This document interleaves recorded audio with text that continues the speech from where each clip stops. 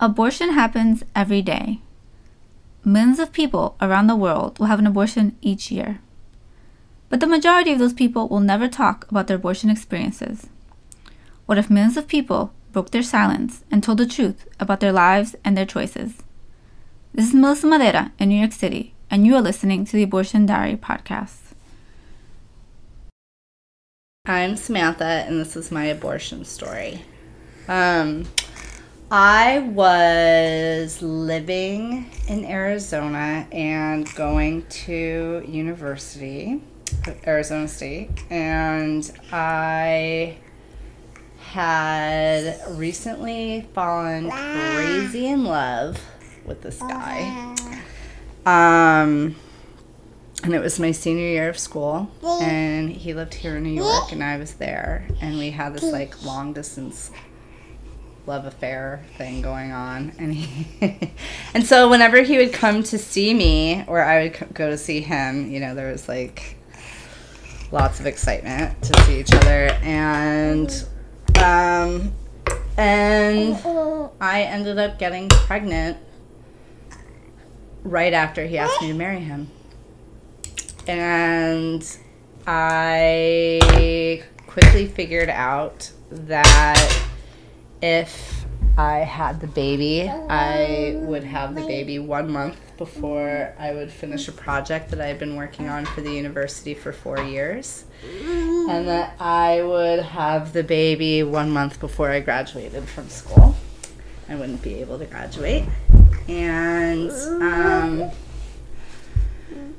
it just wasn't going to work for me. And the guy that got me pregnant, who I did end up marrying and having 2 more kids with, I don't know, we just talked about it and realized it was like we could come back to New York and do it the way we wanted to do it, where, we lived together and got married and did some adventuring around and have the life that we wanted to have, or we could stay in Arizona and I could not finish school and I could not finish my project and he could become a plumber or something. You know what I mean? And we could probably end up never getting married and probably not liking each other very much. So we decided that the best thing to do was to have an abortion, terminate the pregnancy. And it was weird thing. I mean, it was weird for me to wrap my mind around it because I always kind of saw abortion as something that you did when you got really drunk at a bar and fell on top of a guy naked, or you know what I mean, or if it was around a one-night stand, or if you're with some guy that was a total asshole, or just it, but not with the guy that you were engaged to be married to. So that was a little weird for me to wrap my mind around. But I don't know. It also just didn't make sense for me to stop my whole universe for what, I don't know. I couldn't have given my kids what I needed to give them back then. So I decided to have an abortion, and, being a woman, I also needed to talk about it with every single friend that was close to me before I did it. And most people were very supportive, and one of my very best friends was very unsupportive, which was really weird and hard because I didn't even know that about her, that she was not pro-choice. I don't know if she's not pro-choice either. She just, I don't know. She was like, "You're going to marry this guy." I was like, "Yeah, well, I hope so." I think I will if I don't end up having this kid. But anyway, so I decided to have an abortion, and it was really weird. I didn't know how to tell my work what was going on with me. I didn't know how they would respond. I didn't know if it was any of their business, but I also needed to like take a few days off of work. I had no idea. I really didn't know anything about the process back then because I was very young. I didn't know if, I didn't know if I was going to be sick for a week from it, or if you could like do it and go to work the next day or 2 hours later or what. So I lied and said I was sick. And one of the people at my work that I was working closely with on my project found out I was pregnant. I can't remember how. And he was like really excited that I was pregnant, and because he also knew that I was getting married. And that was weird too, kind of navigating, telling this like old guy like, hey, I'm not keeping this baby. And then he was very sad for me, and that kind of like added to the tremulous water of the lie that I was gonna weave, that I had intended to weave to tell my work. And I don't know, it was weird. That part was really hard and weird. I'm a terrible liar, and I wasn't really sure. And I feel like lies are always really half-truths anyway. I don't know, I just didn't know what to say. But at any rate, and I don't even remember what I said. So I went to Planned Parenthood and confirmed my pregnancy and made my appointment to have my abortion, and decided that I wanted to do it when my boyfriend, I guess he was then, wasn't going to be around. I wanted to do it while he was at work. I felt like I needed to like be by myself. So, and he had kind of agreed to that, not really knowing either that like how I don't know, I think he was just trying to give me space, if I wanted it. And so he went to work, and I was going to take myself, and then chickened out at the last minute, and so my mom took me, and we went, and I did just a medical abortion where they give you the pill, and they did not tell me anything else. And I went home, and I took this pill and started contracting and didn't know what that was, and totally freaked out and cried and felt sick and sat on the toilet and threw up, and it was horrible. It was absolutely, I was literally like, it's one of the things that I look back on as like one of the scariest things ever. And now that I've had 2 kids, I know exactly what that was, but no one talked to me about it. And I really feel like abortion doulas are very important for that reason, because I just think about, I was in my 20s when this happened, and I know that there's girls much younger than I was doing this, and how much that would scare them and shape them as women really bothers me and has always bothered me. But yeah, so I had my mom call Planned Parenthood, and the nurse told me that, that it was fine and normal and what it was, and I was able to calm down a bit, but I still didn't know how to deal with it. Like, I literally I didn't know. It's like you're contracting, you're like delivering this thing. I don't know. I didn't know what it was. I was bleeding and pooping. It's terrible. I remember when they handed me, like, I can't remember if it was a whole pill or a half a pill, and then I had to take the other half at home, or a second pill at home. But basically my instructions were to like take this half at Planned Parenthood, and then they gave me this pad that was like the size of a diaper, which was so embarrassing for a 20-something-year-old girl, to put in my pants. And then they're like, you might feel a little bit nauseous. And that was all they said. And to take this other pill a few hours later. And so I took it, and I got in the car and immediately started throwing up. And I didn't have, that was it. They told me that I was going to need to have more pads.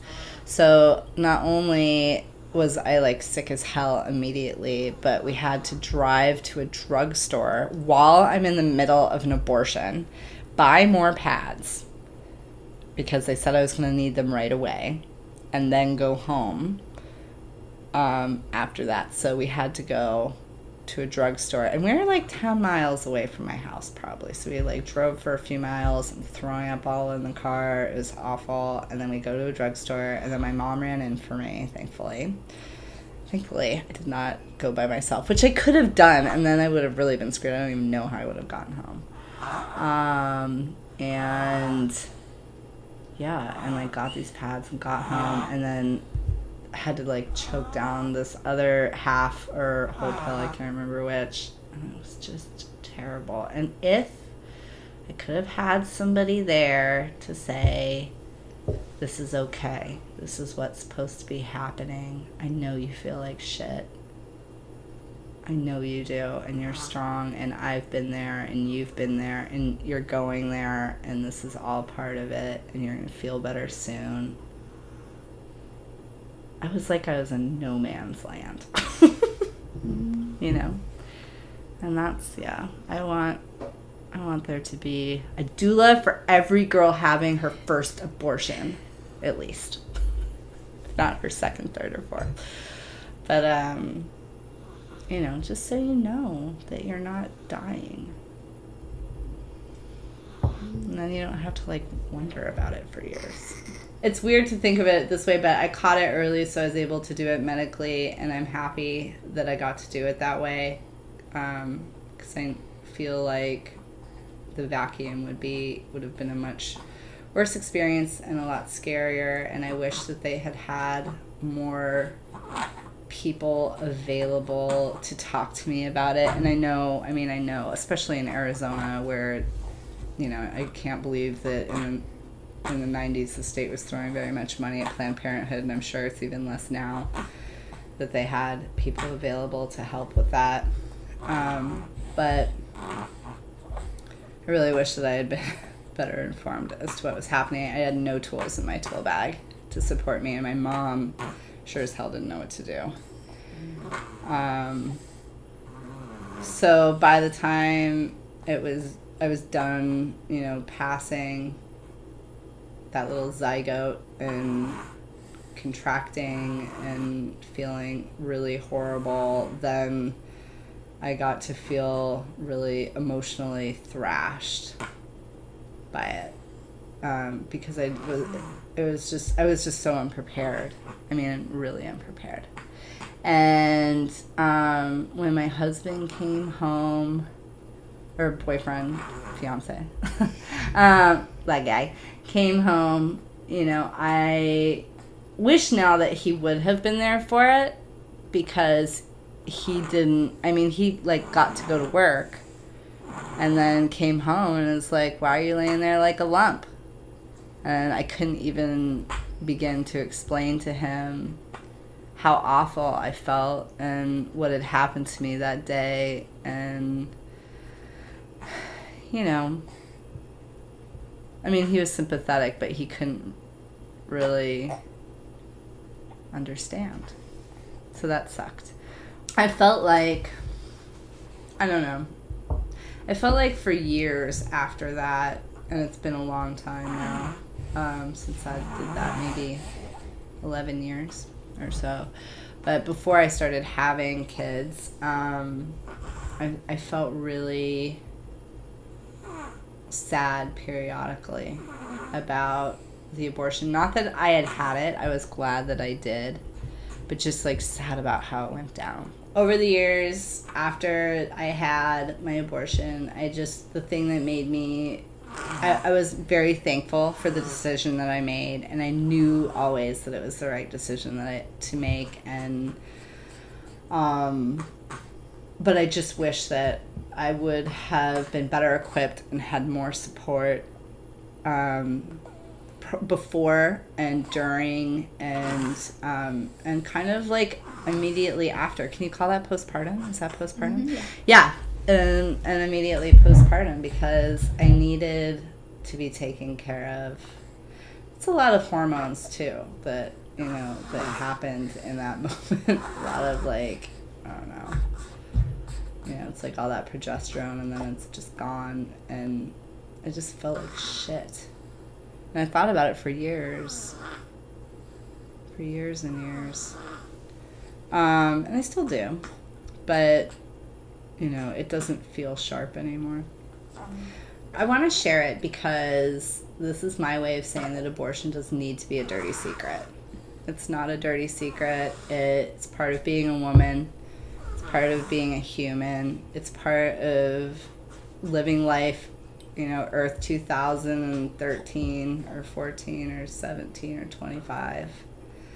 And I feel lucky that I live in a time where I can still get one, and I hope that my daughter, if she ever needs to, can still get one. And I hope that this would help to kind of better shape the support around having one. And that's why.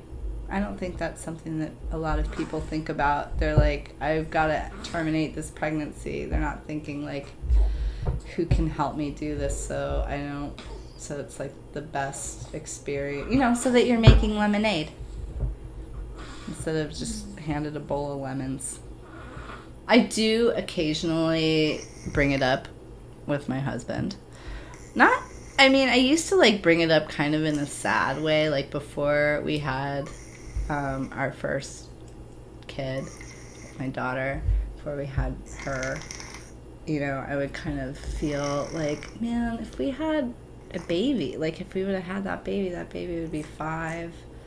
But then, we wouldn't have done all the travel, and I wouldn't have this amazing job, and I never would have finished my projects, and you wouldn't have your career, and, so it's like I would feel sad but thankful. And now I feel thankful. I think that because I hadn't given birth already, it was probably easier. I think that if I had to have an abortion today, which I would still consider, it would be a much more difficult decision.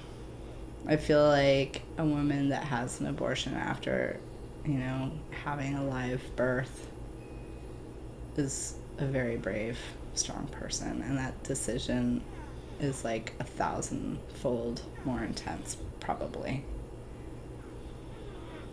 Depending on the circumstance. If it was like my circumstances now, it'd be a much more difficult choice to make. But, I don't know, no regrets. I don't feel like you can live your life with regrets, and I don't feel regretful that I did it at all, because I certainly wouldn't be sitting here. I don't know what my life would be like if I hadn't. It might be better, it might not be, I don't know. It just is what it is. Be here now. With a sleeping baby. With a sleeping baby and a boogery nose. For more information about the Abortion Diary podcast, visit us on the web at theabortiondiary.com or email us at info@theabortiondiary.com.